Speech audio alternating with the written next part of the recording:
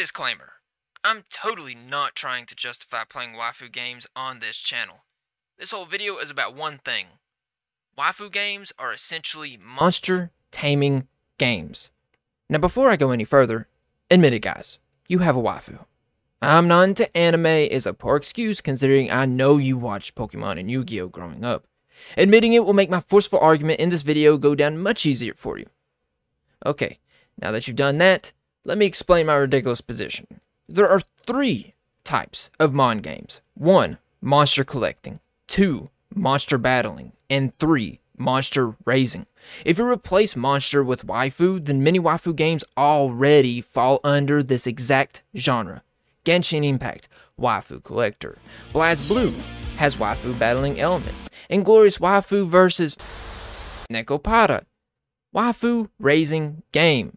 Even in waifu games where you only bag one of them at a time, you're encouraged to replay them to get all of your waifus on separate runs. The biggest difference between waifu games and most MonTaming games is that in waifu games, the recruitment isn't slavery. They're convinced by your words alone. You generally also have to take a lot more time convincing them to join you, and this makes sense as you're not coercing them into your harem or party. The alternative to this peaceful taming method is something that most people are absolutely against, but I'm not, and it's microtransactions. We can leave out the games that replace the move Struggle Bug with Struggle Hug as well. Now the second biggest difference is that most people aren't getting turned on by monsters while playing traditional monster taming games. Nobody plays waifu games to have a platonic experience. And if your asexual friend is playing a waifu game or a game with heavy waifu elements, then you should view their sexuality with the same skepticism that AJ has of the government.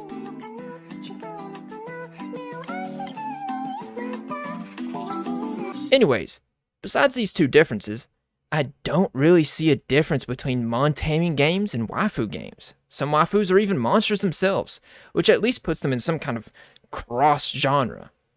Now, is this all an elaborate setup to excuse playing a waifu game on the channel?